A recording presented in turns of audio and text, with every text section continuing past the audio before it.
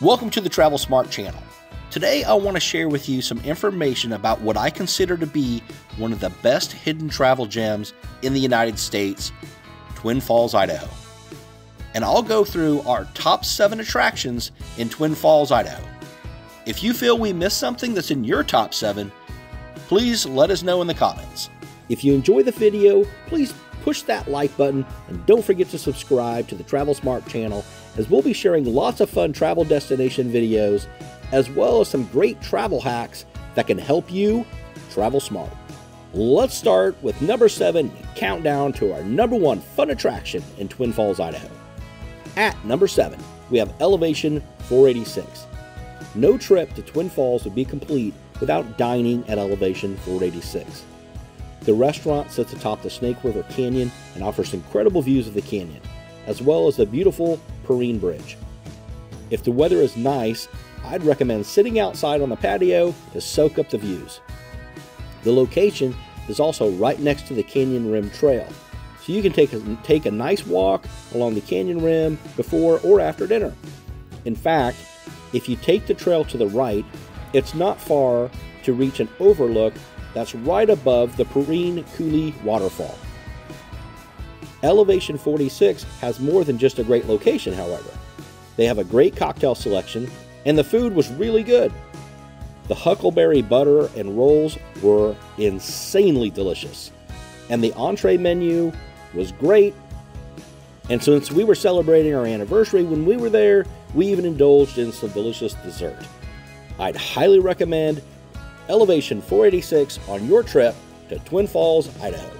Let's move on to number 6, the Perrine Bridge. At 486 feet tall and stretching more than 1,500 feet long over the Snake River Canyon, the Perrine Bridge is the 8th tallest bridge in the United States, and it's a favorite among base jumpers, as it's one of the few structures that base jumpers can actually use without a permit. It's a sight to see whether you're driving across it, walking on the pedestrian walkways, hiking beneath it, kayaking or boating on the Snake River, or just strolling along the Canyon Rim Trail. There are great viewpoints worth stopping at on both sides of the bridge as well. It's a great landmark in Twin Falls, and seeing the base jumpers is simply a crazy sight. Speaking of the Canyon Rim Trail, that happens to be our number 5 top thing to do in Twin Falls, Idaho. The Snake River Canyon Rim Trail is a 12-mile long paved path that runs along the Snake River Canyon. I mentioned earlier that it runs right past Elevation 486 and includes a viewing platform over the top of Perrine Coulee Falls. It also passes other attractions like the Visitor Center, the Perrine Bridge, the Evel Knievel jump site, and Pillar Falls Trailhead. Delayed flights cost us a full day in Twin Falls, so we didn't get an opportunity to explore the full trail. But from what we did experience, it was a relatively flat paved trail with great views of the Snake River Canyon. The number 4 fun thing to do in Twin Falls, Idaho is the Mogensen Trail. I have to say that this trail more than exceeded our expectations. It's located near the entrance to Centennial Park. It's a 2.2-mile out-and-back trail that's inside the Snake River Canyon and runs along the Snake River. You'll get some great views, and the trail actually goes beneath the Perrine Bridge. Once you pass under the bridge, you'll see these targets on the ground a short time later. This is the landing area for the base jumpers. We were blessed enough to see some base jumpers while we were on the trail near the landing zone. It's a pretty cool sight to see people jump off the bridge and then land right there next to you on the ground. I didn't get a shot of it, but rather than walking back out on the trail we were on, the base jumpers actually like mountain goat up the canyon wall and then climb over the wall at the top near the viewing area on the north side of the bridge. Many of them run back down the bridge to do it again. It's crazy. At number 3, we have Shoshone Falls Park.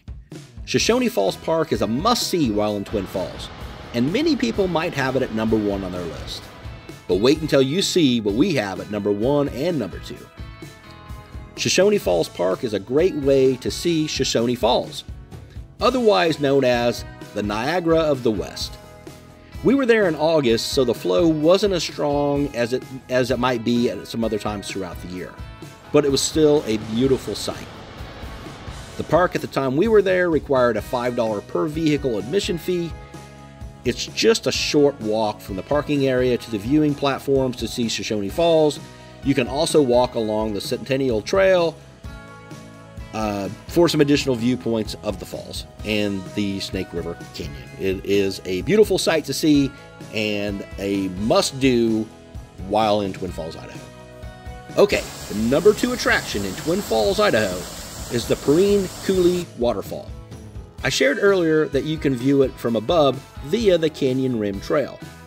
But the best thing about Perrine Coulee Waterfall is that you can actually walk behind the waterfall.